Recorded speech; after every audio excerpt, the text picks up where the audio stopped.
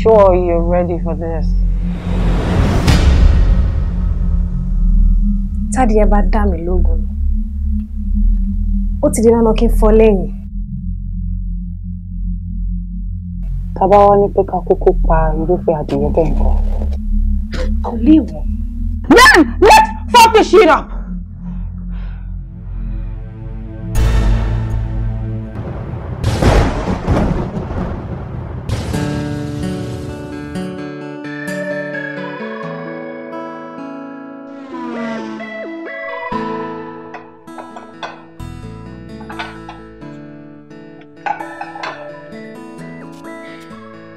Honey? Honey?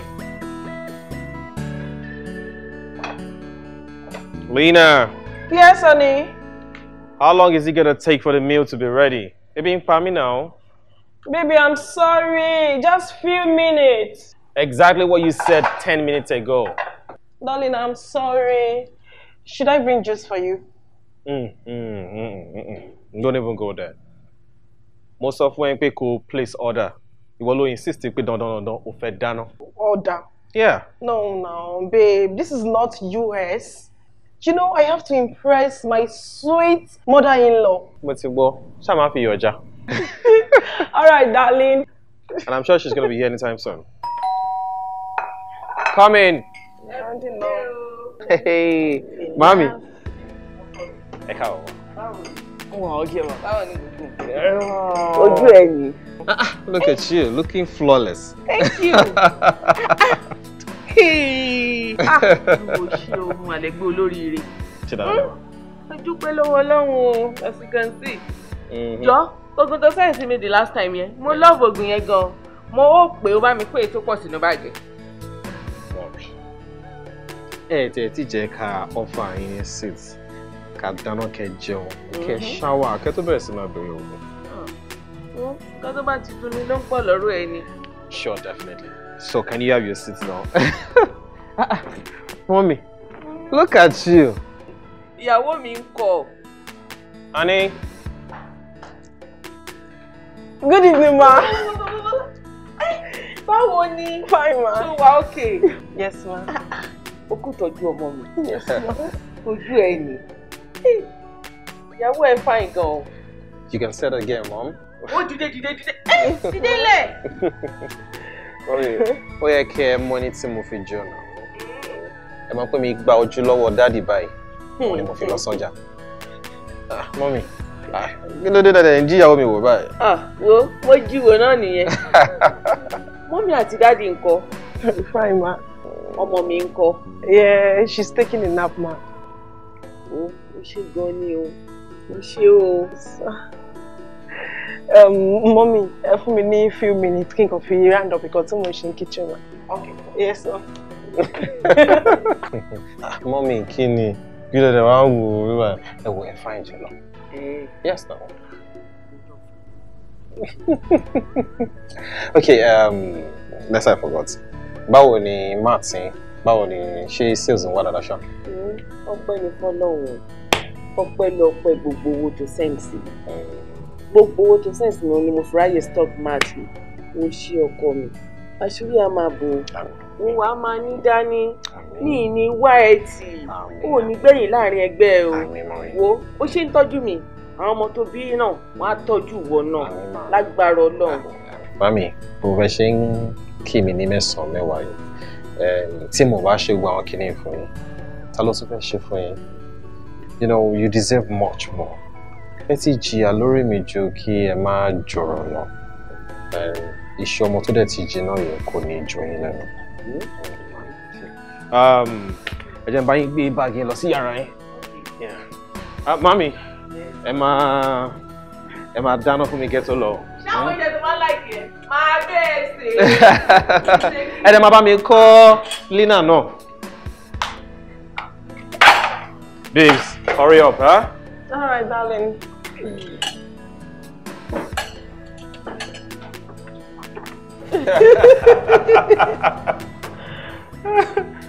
is delicious. Thank you, Mama.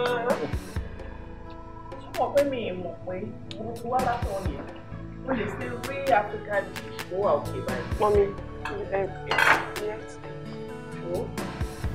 This is original Nigerian jollof rice. Mommy, Yeah. till I was 15, I was in Nigeria, and my mom owned a restaurant. Abájọ. Sí ọkọ ẹ fi ń dán lẹ́ẹ̀kẹ́, ló fi ń dán láwọ̀. Sí gbogbo skin ẹ̀ ń dán, tó dẹ̀ fáyìn sí. Màámi. Mo kò lè sọ Yorùbá dáadáa. No, ma.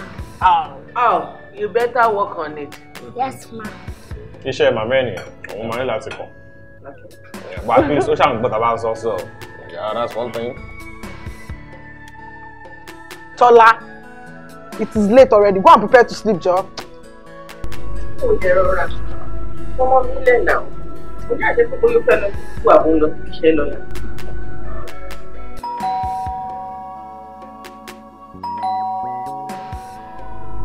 Láàárín tí èèyàn. Not at all. What's up? Where's anybody? No, mo phone Ṣadé ní address bí, but mi ò expect ẹ kó wá ní time by. Okay, no problem. Thank you. What is one? Okay. Shade, is that you? Yes. No, why if your rep pay on simple? I wanted to surprise you. Already? Wait. Move. Wait. I said move. Wait.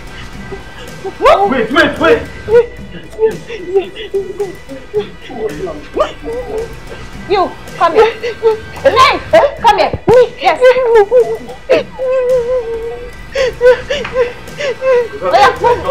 said move. Where do you move? Wá bá yín jà o. Wá bá yín sọ̀rọ̀. We just came back From the United States of America, where you have been staying for the past 6 years. To buy owó, please just name your price. Well, if you think we're here to go away with your money and your valuables, you're wrong. We are not robbers. Neither are we hired assassins. Oh well, maybe we are assassins, but not hired. Sit!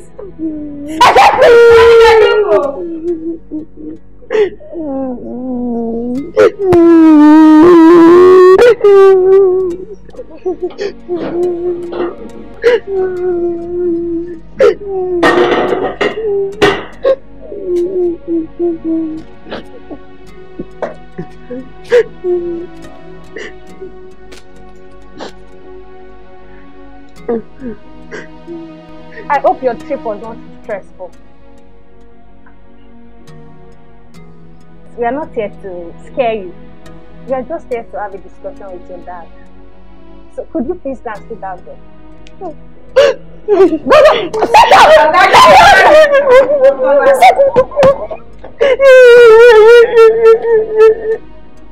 My name is Kasali. Hey! And I am your host for today. And I am Dolapo Kasali.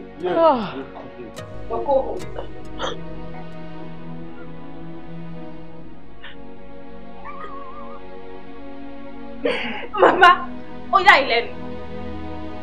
Alex, ó yà ẹ́ lẹ́nu. Ṣé kò yẹ kẹ́ mọ̀ ni? Ṣé kò yẹ kẹ́ mọ̀ pé ọjọ́ èní ń bọ̀? Oh, it's okay for them to be surprised. Wọ́n mọ̀ pa máa wá, àwọn ọkọ̀ mọ̀ kó máa yá wa tó ní.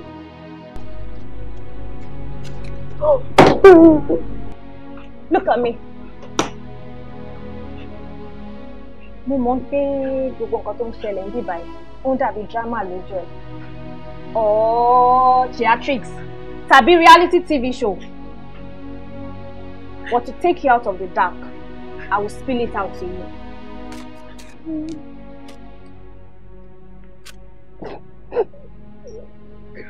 Ṣorí àwọn méjèèjì yìí, wọ́n mọ̀ mí dáadáa. Wọ́n dẹ̀ mọ̀ ìdí tí mo ṣe wà níbí báyìí. Ṣé ẹ mọ̀ ni? Ọmọ mi ìjọ. Ta ló mọ̀ yín? Èmi. I can never be your child. Owó wà sọ iye tó fẹ́. Owó. ìyàwó lè ní. Owó! Tẹ́ bá fún mi ní gbogbo millions. Ilé ayé yìí. Kò change anything tẹ́ ṣe fún mi.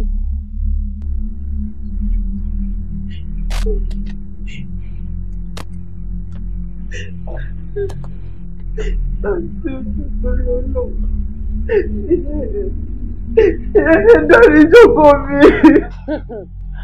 Oh, Mother Jesus. Tẹ́ bá mọ nǹkan tí àwọn ọ̀daràn méjèèjì yìí ti ṣe. Gbogbo ìyà tí wọ́n fi ẹbí mi jẹ. My mother, my sister, and myself. You would know that now forgiveness is a crime. I am a wanted soul, and I am here just for one thing. Vengeance.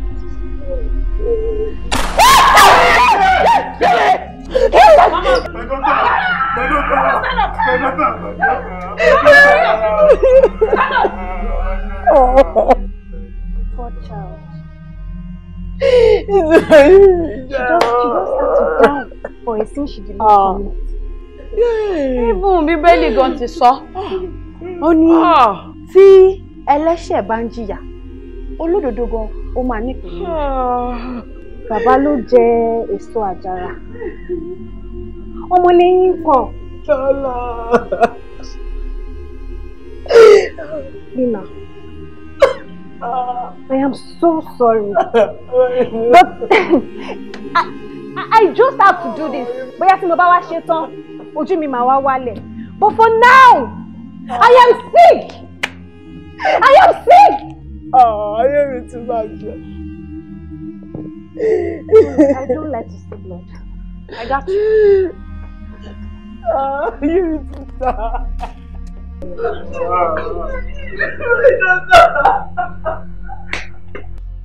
Just tell me the reason why you have to kill my daughter. I'll tell you. just to justify what I'm doing. So that I don't look like I'm a crazy woman. Alex, could you please explain to your wife what you and your mother did to me? You can start by answering this question. Báwo ni mo ṣe jẹ́ sí ẹ? My ex-girlfriend. Excuse me? We used to date. What? I need a better phrase from you. We were lovers. We were lovers.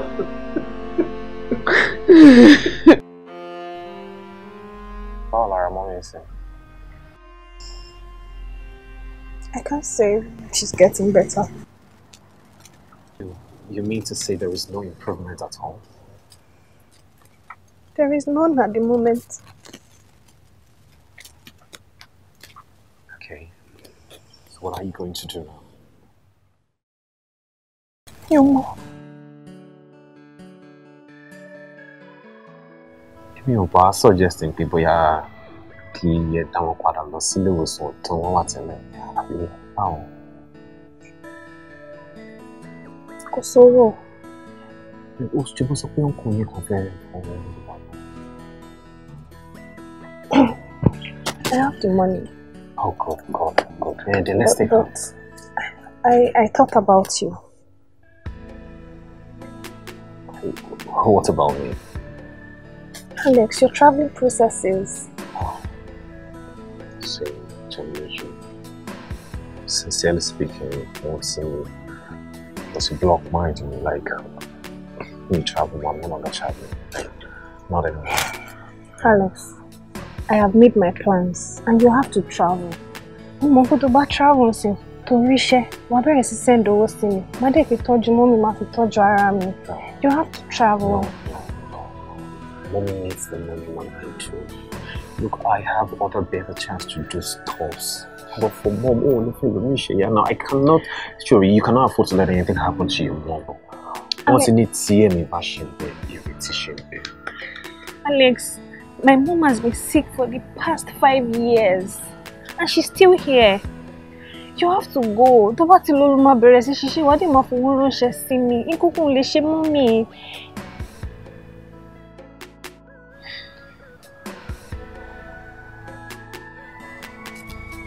You mean you want to do this for me?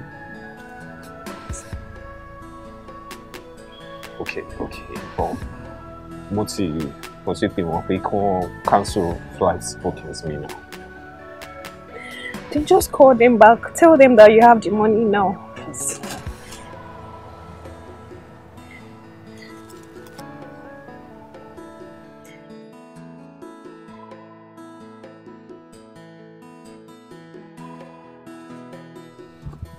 Thank you.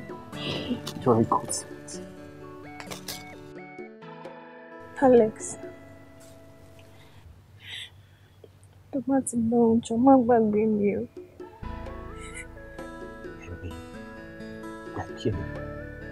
How on earth would you even think of such a thing? How?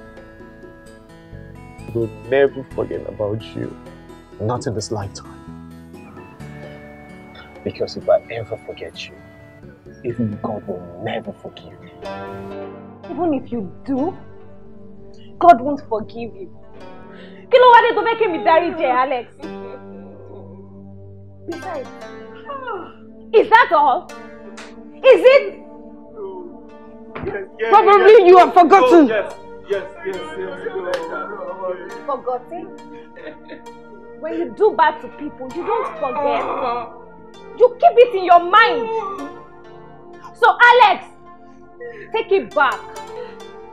The days that I will go out of my way to make you happy. Happy no, mommy. I'm not going to no, one day. That was too sorry. Go compare. Mama blow ni down ni. Ṣé kò ṣeré bí? Èmi ọmọ yín mi ò calm bí ibi sister mi rárá. Jó ti yé yín. Ó yẹ kó tún tì yín. Nǹkan tẹ́ máa jẹ kò jẹ́ kẹ́gbọ́n. Bóyá tó bá jẹ́ wípé ẹ jẹ́ responsible mother. Ìyá lálùbáríkà tó mọ bó ṣe ń tọ́jú ọmọ láti train ọmọ. Bóyá nǹkan tó ń ṣẹlẹ̀ ń bí báyìí lẹ́ni, bóyá kò ní ṣẹlẹ̀. But no. Ṣé bẹ́ẹ̀ ilẹ̀ encourage ẹ? Yes now. Ẹ̀yin lẹ ń kọ́. Ẹ̀yin lẹ ń tì lẹ́yìn. Alex, mo ní kó ṣàlàyé. Go back to the beginning.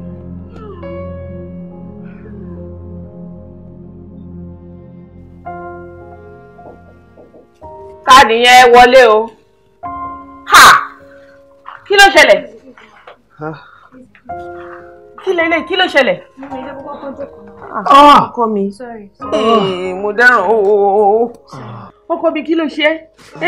Kí ló ṣẹlẹ̀ sí? Mo mi ó accident ní ọ̀kadà lóró ní over. Ọlọ́kadà náà wà dà. Ó ti sá lọ. Ní agbára Ọlọ́run, gbogbo ibi tọ́lọ́kadà yẹn bá wà, ọ̀kadà ló dẹ̀ máa pa. Àmọ́ mi, ẹ má ṣe pé. Ẹ kò jẹ́ ká focus lórí nǹkan Alex ká make sure mo dáràn. Ọkọ mi, báwo ló ṣe ń ṣe? Ẹ jọ̀ọ́, bá mi dúpẹ́ lọ́wọ́ arábìnrin. Òun ló come to my aid nígbà tí ọlọ́kadà yẹn bá mi tó sá lọ. She took me to the clinic. Ó ṣé ọkọ mi. Ó ṣé o. Ó ṣé ò ní dààmú. Àwọn òbí ò ní wẹ́ ti o. Ó ṣé. Ó ṣé. Ọkọ mi. Kò ní lo kíni? Tí mo à ń bí. Kò tó fẹ́ àbí. Ṣé ẹ̀rọ ọba kò fẹ́ nǹkan kúkú jẹ? Ok, ọ̀dà. Kí ló fẹ́? Nǹkan kan? No, ma. Máa sẹ́yìn lọ rà. No, ma, okay, ma. As a matter of fact, mo sì mi rán mi iṣẹ́ so mo dẹ̀ ti ń pẹ́. Mo fẹ́ máa lọ. I didn't get it. My name is Jeremy. Thank you so much. You're welcome.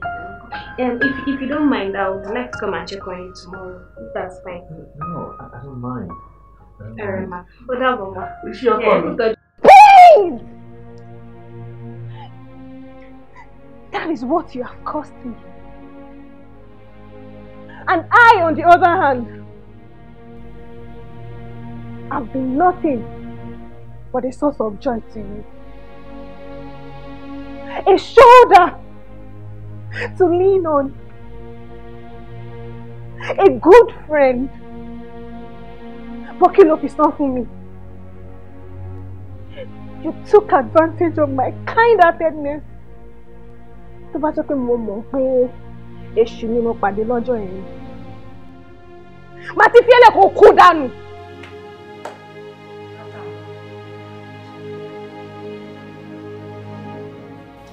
Màkàbọ̀ kò rìn. Ṣó rí pé amúnimúni ni wọ́n ọmọdé. Káròdò ká sùn kí ni kára lé mu. Kọ̀ọ̀kan ló bá mi gbowó wá látàárọ̀. Màá ọmọ tí mò ń bá wí.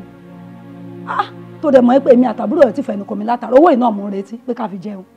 Ó dáa kó ṣe nǹkan kan ṣáàbẹ̀ mi gbowó kí n lọ ṣe nǹkan tí mo fẹ́ ṣe. Owó ṣe kí ni? Owó àjọ odidi oṣù 4. Olóṣòlù jọ́kọ̀ oṣó. Báwo ló ṣe? Yé! Jọ nípa mi o. Ó pa mí, ó pa mí, ó pa mí, ó máa gbà. Owó àjọ oṣù 4. Ṣé kò sí? Ó wà, bá ń bẹ̀gbọ́n ẹ̀. Owó àjọ oṣù 4 tí mo ní kó lọ gbà wá. Ẹ̀gbọ́n kí ló ṣẹlẹ̀ kí ló dé? Mo mọ̀ pé kí ni kí ló ṣẹlẹ̀? Ṣé ń ṣeré ní abẹ́ serious owó wo ló sọnù? Àti ṣé ń ṣeré ní abẹ́ ń ṣi èrè? Ọ̀rọ̀ time sọ ẹ má ṣe máa sọ owó nù láìṣọ ọmọdé ṣẹ́jọ́ ọmọ nursery school ni. Ṣọ́ṣẹ́ ń rán yín iṣẹ́ ni. Ọ̀rọ̀ pálapàla lè sọ lẹ́nu. Kò make sense now. Báwo ṣe máa sọ owó nẹ́kan lẹ́ ń wò bẹ́ẹ̀ kan dúró ẹ̀kan ń wò bọ̀ bẹ́ẹ̀ kò make sense now. Kí la fẹ́ ṣe báyìí? Ẹ gbà mí. Sísá mi ẹ tún jókòó kó fọ́ọ̀nì náà ẹ ti máa sọ owó nù. Sísá mi ẹ ní lọ́gàn kárí pé kì í ṣe pé gbọ́ mi ní ká gbọ́ máa ti dàgbà júbọ̀ yín lórí jókòó yẹn. Nǹkan tẹ́ ṣe yẹn stupid now kò make sense now kí la fẹ́ ṣe ń sìn owó tó yẹ pé àti plan pa máa sanwó lé a máa ra nǹkan sílé a máa ṣe fi ṣe oríṣiríṣi nǹkan kí la fẹ́ ṣe sí sìn. Ọkọ̀ dẹ̀ ń wò mí ọkọ̀ dẹ̀ wà bí kí wọ́n lọ fẹ́ ṣe sọ̀rọ̀ ìbáyìí. Gbogbo onígbèsè bò mo fẹ́ yà sí tí mi lágbójúlé kankan. Jọmí lójú. Jọmí lójú.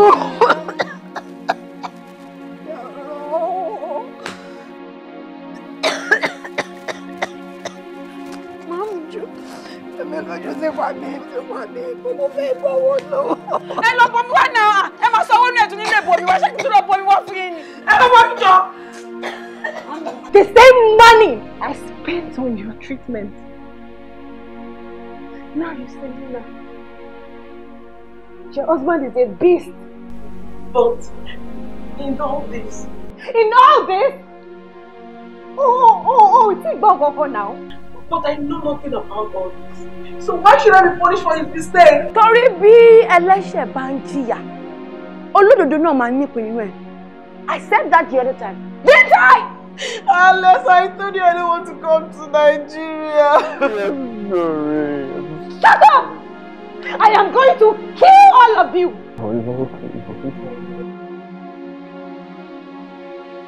I know what happened. Mama. And I understand your... Ẹgbẹ́nu yín dákẹ́. Shut your mouth. Tí ẹ bá gbé ẹnu yín dákẹ́ máa fìbọn fọ́ orí yín dànù.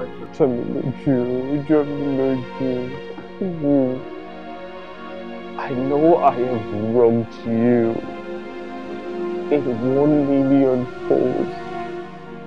I know I have done unspeakable things to you, Jomiloju. But please, just kill me.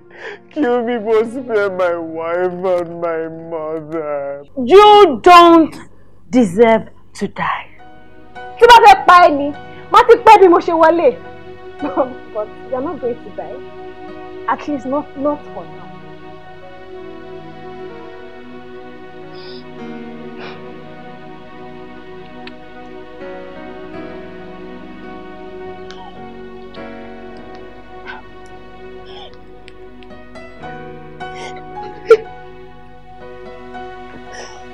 I thought I found love. Jomiloju.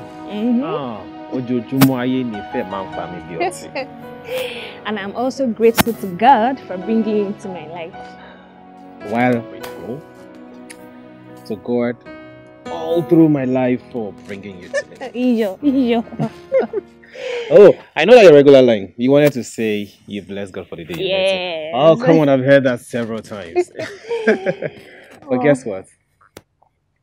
I want to say thank you to you again for being there for me. Kí ló mean? Kí ni mo mean? Ó ti gbàgbé ijọ́ tí Olokada olórí burúkú yẹn fẹ́ kọ́ mi lápá ní Lonely Street that you came to my rescue. Are you serious, Alex? Láti ìgbà yẹn. Come on now. So thank you. It's okay. Babes, I'm gonna say that till eternity. And I'm gonna keep screaming at her. Oh, come on. Everything happens for a reason. And I'm grateful to God for your life. Okay?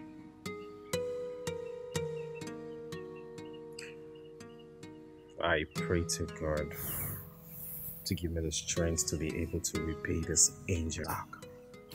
Amen and amen. Yes.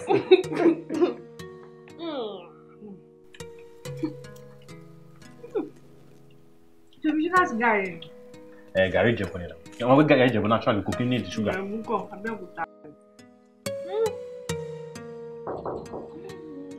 Yes, come in.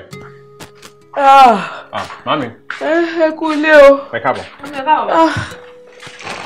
Pẹ̀lẹ́ ọmọ mi, jọ mí lójú. Ẹ pẹ̀lẹ́ ma. Báwo lọ jà? Wọ́n, a dúpẹ́ lọ́wọ́ Ọlọ́run. A ṣe gbogbo ẹ̀ díẹ̀díẹ̀.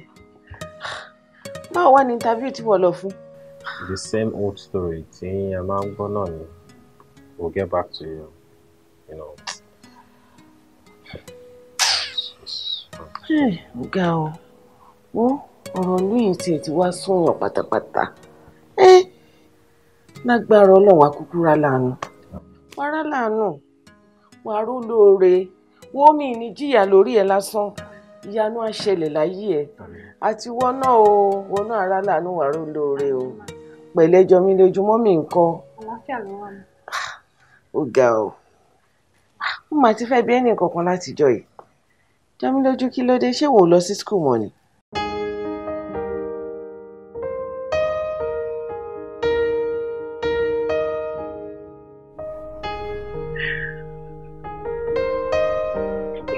Ìgbà tí mom sí mi ò lè afford school fees mi àti àbúrò mi, wọ́n á ní kí n drop out fún so that mo má lè lọ school. Aláàánú akókó dìde lágbára ọ̀nà. Ó ti wà ní year 2 nísìn, so in the next 2 years èmi náà máa lọ sí school. Wọ́n lórí òní dídínà sí gbogbo wa. Àmín. Gbogbo abiyamọ ayé, Ọlọ́run akókó jẹ́ ká jẹ wọn mọ́. Àmín. Wọ́n ọ̀rọ̀ lóyìn gan ó ti sùn pátápátá. Wọ́n náà wá Alex sí láti bí 2 years ago. Mo ti graduate. Iṣẹ́ kò sí. Interview yìí ni. Báwo ni kò ṣe ní súnyàn? Ẹ̀wọ̀n mú mi, tásìkò bá tó, wọn náà máa ń fún níṣẹ́ lálùbáríkà. Àmín o. Àmín ọkọ mi. Ẹ̀wọ̀n tí mo bá ríṣẹ́ lénìí. Ọ̀la báyìí, máa fẹ́ jọ mí lójú mi. Mo ti gbọ́ ẹ. Wo, mi ń wọnú bedroom lọ́ntẹ̀ ni. Yes, ma. What is the fact, man? I'm really sick and tired of having this level of unemployment. The way I'm also paying, our youths are very much involved in cybercrime.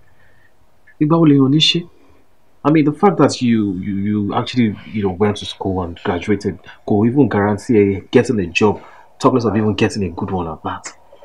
It is really tiring. It's frustrating now. I'm fed up, seriously. Seriously,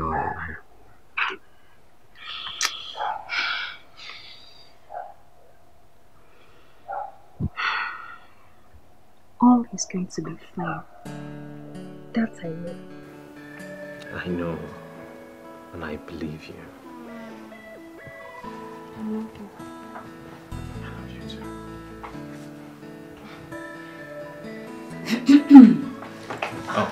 I love you. Àlàáfíà ni bàbá mi. Báwo ni o? Àlàáfíà ni o. Alex rèé. Pẹ̀lẹ́ bàbá mi. Ọ̀gá o. Kódà àgbà rán wọn níṣẹ́. Alex ni wọ́n lọ bomi. Alex ni wọ́n rí. Bọ́n jẹun. Àníkódà kò jókòó báyìí. Ó bá wù bá Alex ni àbí. Àgbàlagbà ń parọ́. Jọ̀ọ́ jàre bá mi. Daddy àti mommy ńkọ́? Well, daddy ti ṣaláìsí. But mommy were okay. Lọ́run foríjì daddy o.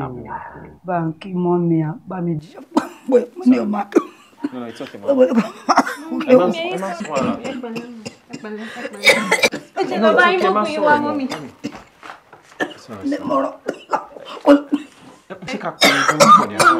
jẹ́ lọ bomi wá fún ọ náà. Sorry. Sorry, take it easy, man. Bó ṣe rí nìyẹn o. My mom has been suffering from tuberculosis for the past 5 years.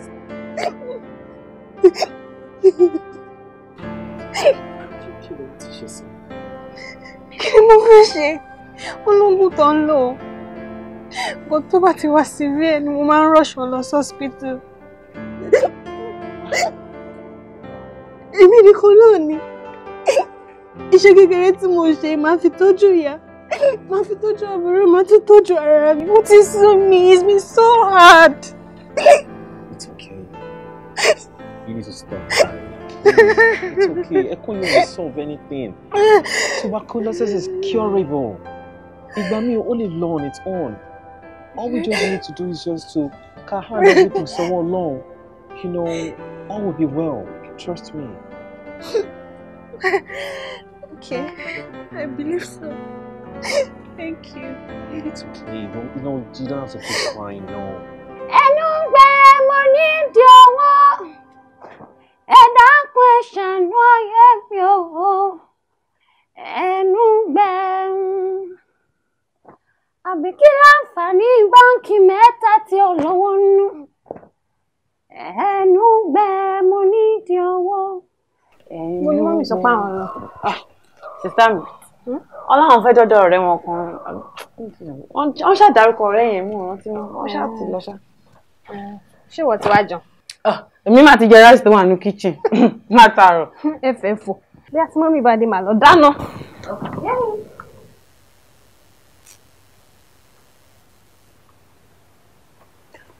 Sister mi. Ó máa lọ́rọ̀ kan tí mo ti ẹ̀kọ́ bá yín sọ.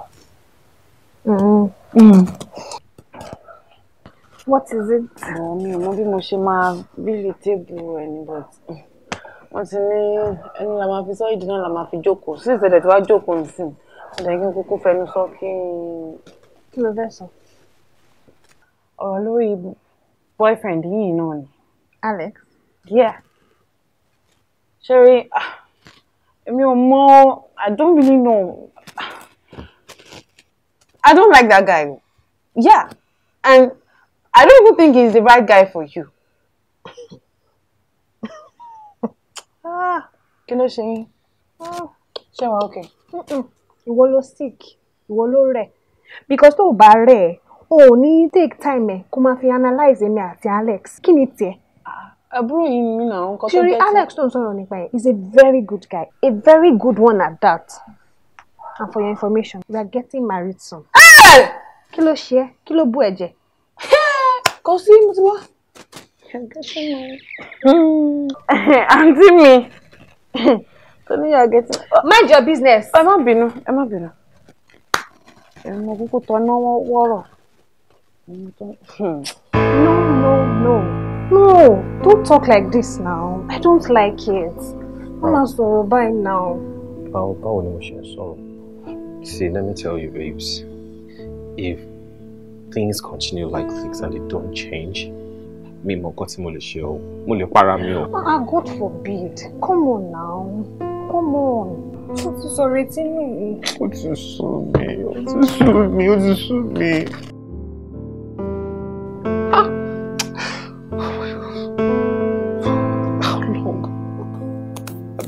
How long will I continue like this? How long now? Gbogbo iṣẹ́ tó wà lágbègbè wa ni mo ti kọ application sí. I keep hearing the same thing every time. We'll get back to you. We'll get back to you shortly. Alex, you're a brilliant man. Your future is very bright. Please don't lose hope. Okay, you know what? It's about salary. And instead of giving you the usual half, I would put additional 5,000 for you. No. You won't do that, no. If you give me that, I'll manage it. I'll be fine. I'll be fine. Alex, I love you, and your happiness is my happiness. I don't like seeing you like this.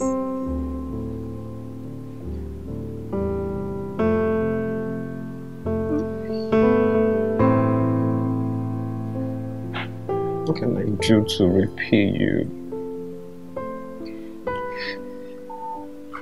Just love me, that's all. All I want is your love. And promise me you will never leave me. Leave you? No.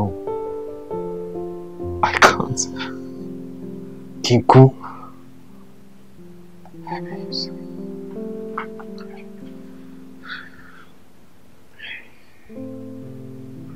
I promise you, I'll never leave you.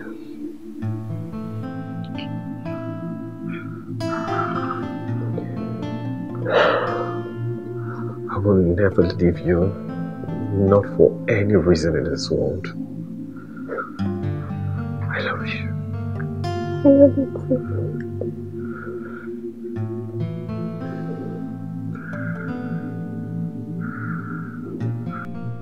You promised me. Alex promised me. Alex sọ fún mi sílẹ̀ nígbà kankan. But he didn't just leave me. Alex left me traumatized. Alex left me as a wounded soul. And that's the reason for all of this. I was too good. I was too kind. And he took advantage of that. Alex! Alex! Alex, I have good news. Good news? Yes. What could that be? Ṣé wọ́n ti ń sọ fún pé ibiṣẹ́ ni wọ́n ṣe initiative kan ọkọ ọ̀gá mi. Yeah, I will mention it. And I told you I got a form. Yep. I was shortlisted and I won. You won? Yes, I won a visa to the US. Whoa. United States of... Really? Oh, come on, darling. Look at that. This is good news for you, you know. For me? Yes. Oh, you mean for us? Or let me even say for you. Oh, okay, let me say for us. Okay. Because I have decided to give you the slot. Give me? Yeah. I spoke to my boss when they spoke me to transfer slots. So, I decided to transfer it. But then, why me? Why you? Yeah. Sweetheart, you're a man. To bá dé bẹ́ẹ̀, wá tètè ṣiṣẹ́, wá kówó jọ, wá máa send owó sí mi. Tó bá dé yẹn wá mú mi, èmi náà dẹ̀ máa wá mú mọ́mí àti Dọ́lápọ̀. I can't believe what I'm hearing. Babes. Babes. Thank you so much. And I'm doing it for both of us, for our future. Thank you. Thank you. You're welcome. But there's a small problem. What could that be? Package kò wá pẹ̀lú passport kò wá pẹ̀lú ticket, kò wá pẹ̀lú accommodation. It's just a visa. Come on. And you said it's a good news. It's a good news. This is not a good news. This is a bad news. It is a good news, alright? Sherry, all we have to do is rally round. Rally for money. We know people now, we have friends, we have family. We'll rally round and the money will be complete. All you need to do is to find out how much it would cost. That is all.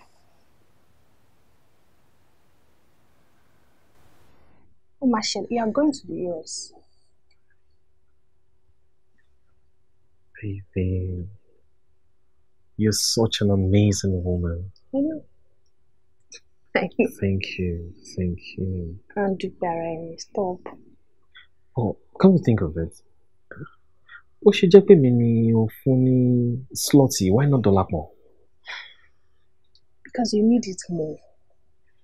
Dolapo ṣe fẹ́ ṣetán school ni. Tí bá tún drag ẹ kúrò school pé kó tún ṣe lọ bẹ̀rẹ̀ life mi ní US, ó máa confusing fún and all that. So I just thought, since you are the man, you should just go. Oh, fi pé àwọn parents àbí àwọn family ma. It's okay.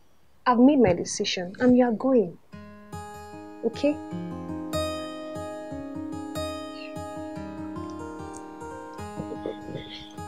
Round off my foot! Listen to yourself! I mean, who does that? Why would you act so stupid? And you call all of this love? Are you talking to me? Oh, really? Like seriously, you're asking me? Ha! Ha! Ha! Ah!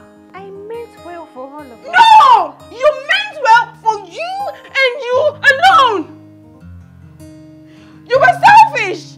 I am your sister, for God's sake! You were supposed to think about me! I don't know, maybe because I'm irrelevant or I really don't mean anything to you. I don't know. Dolapo, irrelevant. You're not irrelevant to me. I thought about your studies. Oh, there she goes again!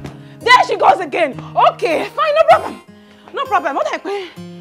What's it done? What happened? What's in Sunny Embassy? Wọ́n tó bá ti ń kàwé lọ́wọ́, wọ́n lè travel out. What of all? Eléyìí tó dùn mí jù. Ẹnu ara ta ni mo ti gbọ́ pé sister mi wọ́n send boyfriend láì ṣe ọkọ. Wọ́n send ẹ lọ sí abroad. Àwọn máa jókòó sí ìyá máa jẹ wá. Màmá rán wa ṣẹ́ kiri, no problem. He will definitely come for me and I in turn will come back for you. And we'll all be fine. Àwọn wo ló mú yín? What are you talking about? Listen to yourself. Ọkùnrin lẹ sọ tẹ́ ń pọ́n níbẹ̀. Lẹ́kọ̀ọ́ sọ ṣe ẹ̀rọ pé bẹ́ẹ̀ làwọn ọkùnrin ṣe wà ókè tó ni. God, I am disappointed in you. I am disappointed in you.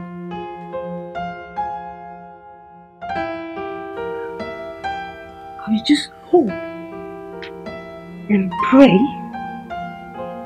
that you don't end up regretting this for the rest of your life.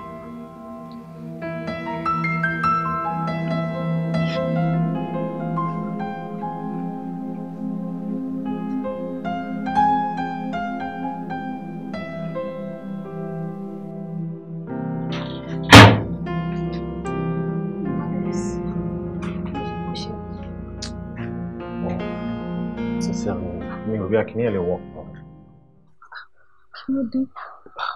Gbogbo owó tó fún mi láti fi ṣe gbogbo processing yẹn gbogbo ló ti tán náà.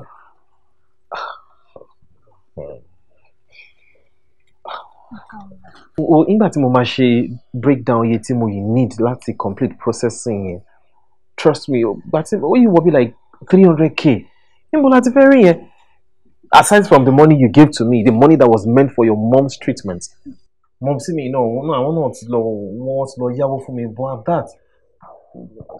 Well, maybe it's not time. Maybe it's not time. What do you mean, maybe it's not time? Maybe it's not. I don't know what that is. I don't know what that is. Man, listen. Listen.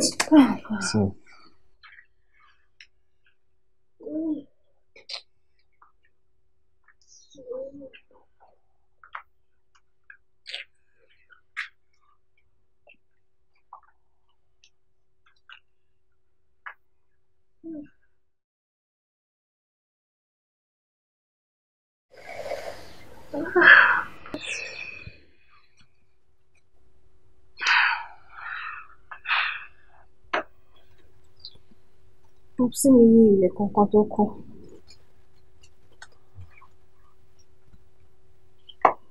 Owó mi lè ní papers ẹ̀ wà. Bóyá kí n ta.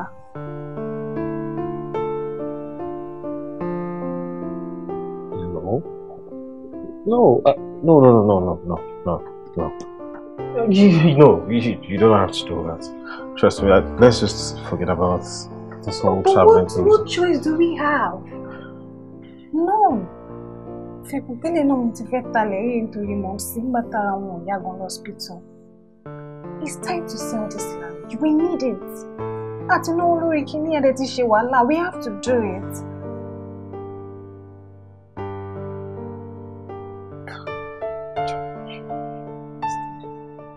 What kind of human being are you? Why are you so kind? Why are you so selfless?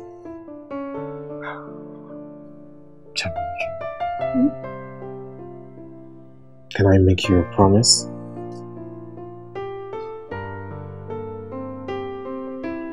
It's my birthday, US. First t-shirt tí mo bá kọ́kọ́ ṣe. Owó tí mo bá kọ́kọ́ tẹ́wọ́ mi gbà. I will send it to you. Wá provide me for family. And thereafter, I'll send owó to my process document dear. Let's be about it. Thank you. You're welcome.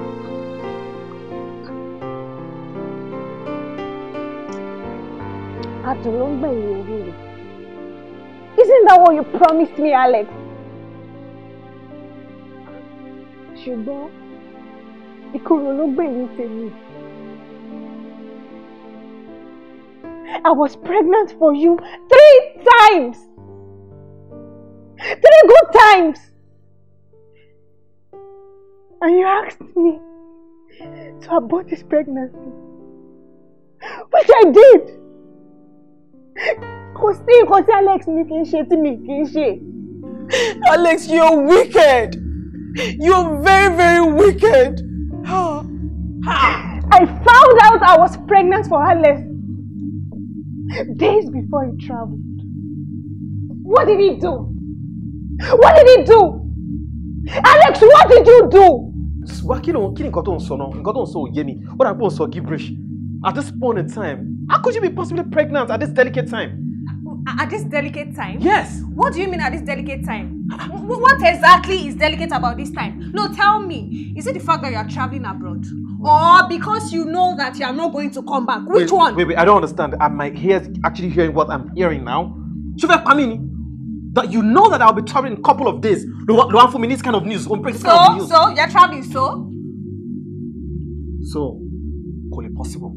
Okay? Wait. Call it possible? No, stop. Call it possible. Shouldn't you be happy that you have a seed growing inside of me here in Nigeria while you're abroad? But more expensive, number 6. I am going to a new land. I'm going to a place where I know nobody, that I need to start afresh. Don't you think I need a level of concentration? Don't you think that's going to distract me? I'm sorry. I think I've been shouting. Okay, at this point, now, a minimum promising to the US. I will work very hard to ensure that we send Oluwasina see one at a family to ensure that you guys have a good life. Join me. To start with, Iwo only concentrate me by Emi only concentrate long way. So how do you want me to actualize that dream? Alex, distraction. My seed is a distraction. Alex, mo ti ṣẹ́yún fún ẹlẹ́mẹ́ta. Alex, doctor ní pé mi gbọ́dọ̀ ṣẹ́yún mọ́. Alex, mi ò lè ṣẹ́ oyún kankan mọ́. I love my life. Mi ò lè ṣẹ́ oyún. If you know what is good for you, oyún know o máa lọ ṣẹ́ that. Alex, did you just say that? Alex! But I was foolish. Alex deceived me again, and I fell for it.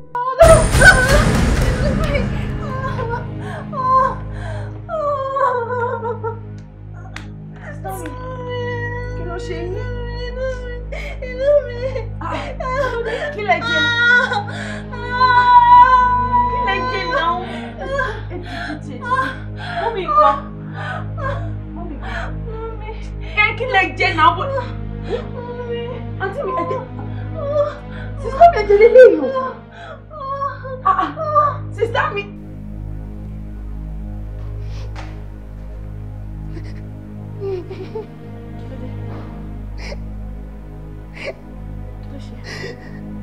Kí ni dókítà sọ fún ṣe? Ó ní mi ò lè bí mọ́.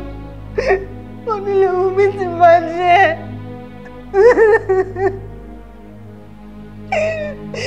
Ó náà ti fi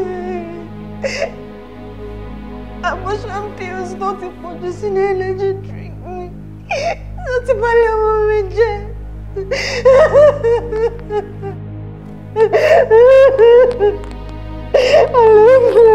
Alex ni.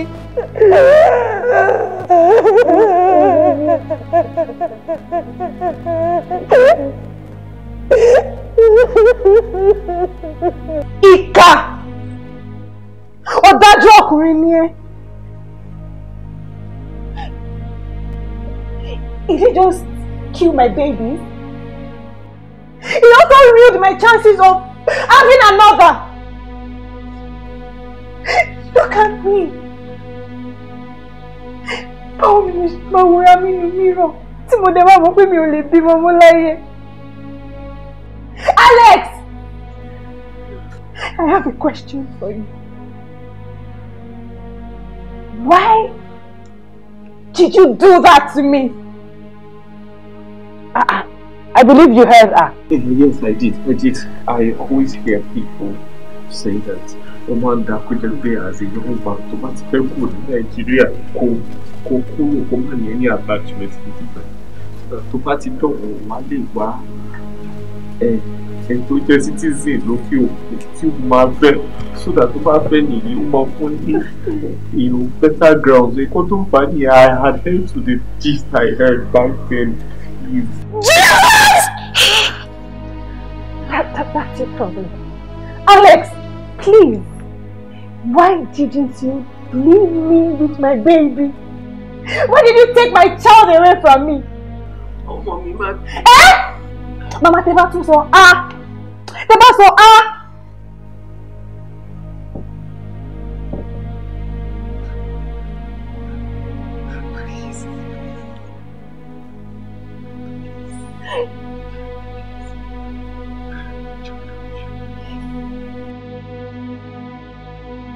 Alex lọ sí US.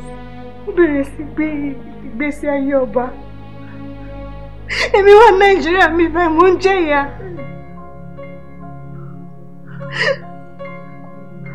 Kò mọ̀ pé mo ń follow òun ní orí social media platforms. Your Facebook, your Twitter, your Instagram. Gbogbo ẹni mo ń follow. Tí bá ti rí post Alex, inú mi máa bàjẹ́ ni.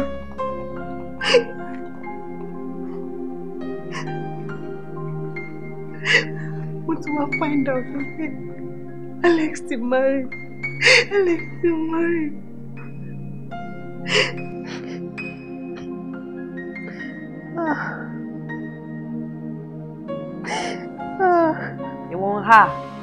Ìwọ̀n ha nínú gbogbo nǹkan tó wà ní.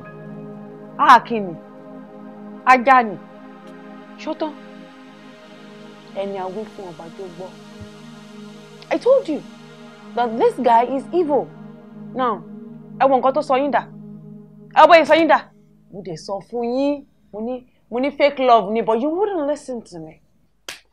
How was I supposed to know? I told you! You were supposed to know because I told you and I'm your sister. Mo ṣá ní rí gbọ́ kí n ti yín sí gbọ́ kí iná náà lẹ̀ kí ní kẹ́ má lọ bẹ̀. Ṣé ti wá tán nínú ẹ̀? I don't know. Mi ò mọ̀ bóyá ó ti tán o. Pọ̀ nǹkan tó dùn mí. Jọ mí lójú. Ó jọ mí lójú gan-an. Ó gbé ilẹ̀ tó belong sí family wa. Ilẹ̀ tó jẹ́ ti mọ̀mísí mi ti ìwọ àti èmi. Ó tà á lẹ́yìn wa. Ó fi rán boyfriend, not even your husband, boyfriend lọ sí abroad. Ó gbé owó màámi, ó kó fọ́kùnrin. Sorry. Now that woman is lying there in the hospital, lifeless.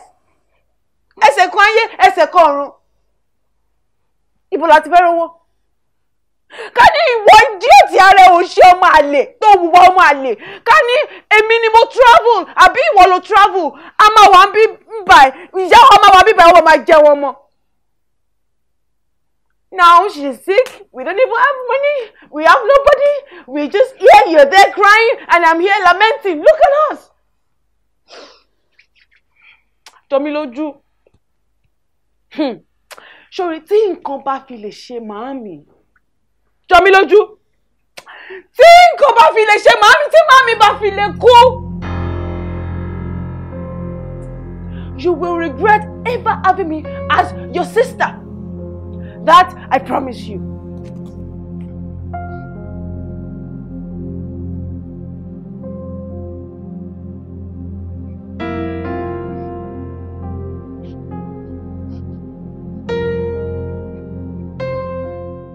You caused me pain. You left me with nothing. Jọmí lójú, ọmọ mi jọ̀ọ́. Ṣé tí a bá gbàgbé ọ̀rẹ́ àná? Mama, keep your dirty mouth shut. Ìgbà tó máa ń ṣe gbogbo nǹkan tó ń ṣe fún mi. Kí tèmi mò ń sọ. Mama, you did worse to me. Ẹ jọ̀ọ́, ṣé Alex ò fi nǹkan kan ránṣẹ́ sí mi? He has not called me since he left for the US. Jọmí lójú, ó fọ́ ni. Kí ni Alex fi ránṣẹ́ sí ẹ? Mom sí mi ló sick. Condition wọn dẹ̀ ó critical gan, so mo ní ìdánwò ni mo ṣe ní kí wọ́n bá ń bóyá máa fún mi nọ́mbà Alex so that máa lè pè á dẹ̀ fún mi lówó. Gba ó ní ọmọ mi Alex tó bẹ̀ sí ní ràn NGO débi tó máa take care of sick people. Alex nìkan ni ó ti mú mi ó jọ. Wo ọmọ mi fúnra rẹ̀ ń struggle ni o. Ó ń struggle láti survive ni. Then bóyá lo mọ̀ pé ọmọ mi gan ti marry pé kò dẹ̀ sí nǹkan kan tó fẹ́ fi ẹ ṣe mọ́. Ma yóò pa Alex nìkan mo ní. Bóyá o tẹ̀lé send owó díẹ̀ sí mi kí n fi take care mọ́ sí mi. Alex ọmọ mi ò lówó dání. Bó dà pé mi lówó kan bì jẹ́ kí mi ṣe ẹ̀bùn mi fún un.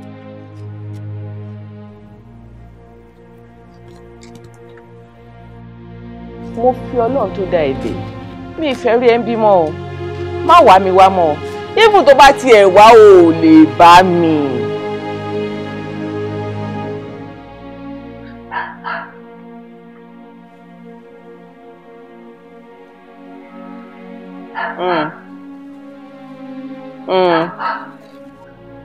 Ládùúgbò nǹkan tí mo ṣe fún Alex mama. Kí ló ṣe gan-an? Ìwọ kọ́ Ọlọ́run ni o. Sábàbí lásán lọ́lọ́run fi ẹ ṣe fún láti ṣàánú ọmọ mi. Mama. Bẹ́ẹ̀ni. Mama's words caused me pain. My mother was in the hospital. You were busy flaunting your wife and wealth on social media platforms. Èmi send them DMs. Oka, reply. Odeka. Mo message ẹ lórí Facebook àti Twitter. Oka, reply. Until tí mo ṣe lọ sórí Facebook ẹ tí mo lọ mú nọ́mbà ẹ láti fi pè ẹ́. Hello. Hello, Alex. Yes, speaking. Jọmilójú ló sọ̀rọ̀. Jọmilójú, who is that place? Ìyàwó ẹ. Excuse me. From Nigeria. Oh, báwo ni Jọmilójú? Mi ò wá okay o. Mi ò wá okay. Mo ti ń try láti get contact láti jọ èmi ò rí. Mo tún lọ bá mọ́mì nílé, mọ́mì ò fún mi. Oh, babes, I've also tried to reach you too. But mommy said she has not seen you in a while. Ara mọ́mì ò yá o. What about? Same sickness náà ni. Oh, yeah. I sent some money through mommy to you. About 1 million. I hope you got it. 1 million naira? Yes, and I also sent you a note. Alex. See, Jọmilójú, I am very sorry for whatever has happened between us. I am deeply sorry that I had to drug you before leaving Nigeria. Alex. But I told you I'm married. We can't be together anymore. I know you are married because I saw your pictures on social media. But please tell me it's not true. No, it's the truth. I'm sorry, dear. Alex, you will make it to me. Don't do this to me. No, you don't. You don't, Alex. You will make it to me. You will make it. No, you're my only hope. Please. See, babes. Look, I do understand how I feel. Alex, don't do this to me. Please, don't do this to me. Please. Please. Look, take the 1 million and start a new life with it. I wish you all the very best. And please, don't try to call me anymore. I am happily married now, and I won't want any issues to arise. Alex. I'm sorry, I have to Alex. take care of yourself. Alex! Hello! Wait, what did we do? Wait, what did we do? 5,000 naira, Mama, for you know, 1 million naira to send. No, it's not possible. I bought money.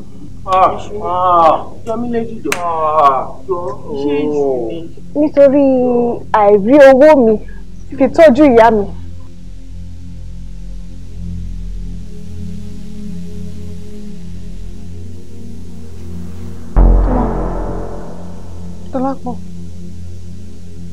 Tọ́lápọ̀, kí ló ṣe ẹ́? Kí ló ṣe ẹ́? Mami ṣe kí ni? Mami ti kú.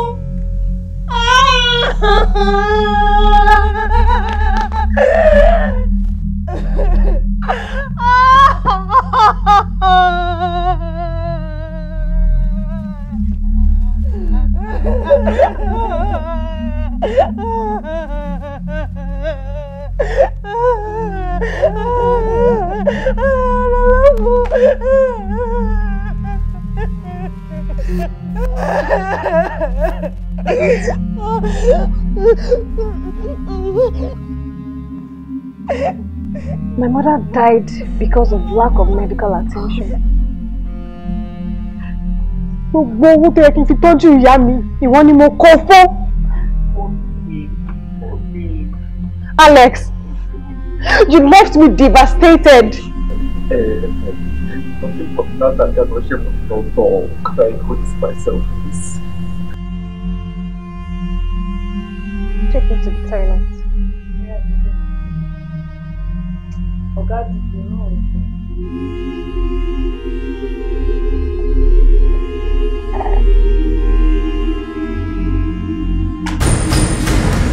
Alex, don't! If you do that, I'll do this. Don't! Please, Alex, please don't! I don't care! I'm determined to die! You killed my daughter already! You will live to regret your actions! No! We will live to regret it! Ah! Hey! Yeah! Ah! Àtàlẹ́ àná ni ìtọ̀ tí ń bọ̀ mí ṣe mo lọ tọ̀. My friend, ó jẹ́ tọ̀ síbi tó jókòó sí yẹn. Kó lọ tọ̀. Ìwọ àti màmá ẹ̀ kò síbi tẹ́ ń lọ. Alex, have you ever wondered how I got to know about all your movements? You're always too quick to post everything about your life on social media. I told you I'm following you on all your social platforms, innit? You were at Golf Course Hotel for your honeymoon in Kampala. And you went to Banff National Park to celebrate your 2nd year wedding anniversary. Your daughter had a 1st year birthday at Bondi Beach in Australia. Then, sometime last year, you were at Tinapa, all by yourself. I know all these things. Then just last week, I saw your post, Nigeria in a bit. So I knew you were coming home. Then just 3 days ago, you posted a picture with your family. Dad, it's so good to be home. With your location. Coincidentally, I was at the same location. You were at the mall. Then I stood outside, monitoring you, trailing your movement, till I traced you here. Hello. You made everything so easy for us with your social media addiction. Oh. I will kill every one of you. Oya, me!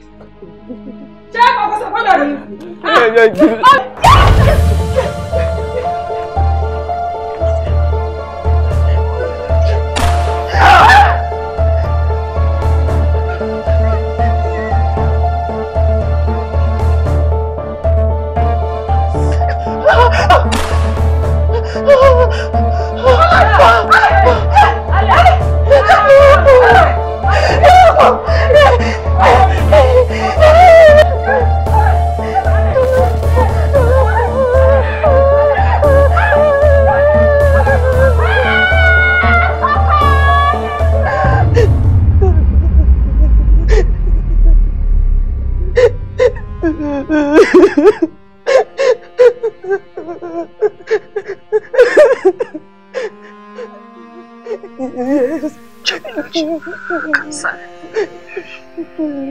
If you can avenge all I did to your family, would you? You can't get. Lord, promise don't.